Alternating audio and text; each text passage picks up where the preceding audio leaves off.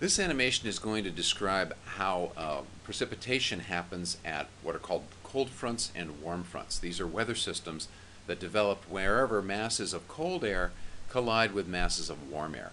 And the name actually comes from war, where armies would meet along a battle line called a front. And one way to think about the difference between cold fronts and warm fronts is to think about which mass of air is going to win the battle. So we'll start with a cold front. This is a situation that happens where cold air moves in like a big wedge underneath warm air. Cold air is always heavier than warm air, and so it's denser, and it's going to tend to slide under the warm air and push the warm air upward. Anytime you have air rising upward, it's going to expand and cool and lose its ability to hold moisture, and this will give you a band of clouds and precipitation along a cold front. On weather maps, if you watch the weather on the news, you can see cold fronts marked by lines of blue teeth that point in the direction the cold air is moving.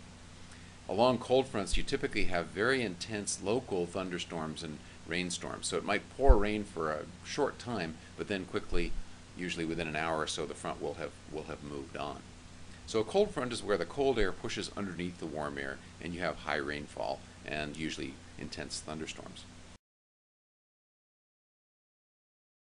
Now, the warm front has in common a couple of things with the cold front. One is that the warm air still goes up on top of the cold air, but in this case the warm air is actually pushing the cold air out of the picture. So the warm air is winning, and that's how you can remember it. It's a warm front. The warm air pushes against the cold air, squeezing it out, like imagine squeezing a watermelon seed between your fingers. It kind of squeezes out, right? And as the air pushes, it also rises up over the cold air.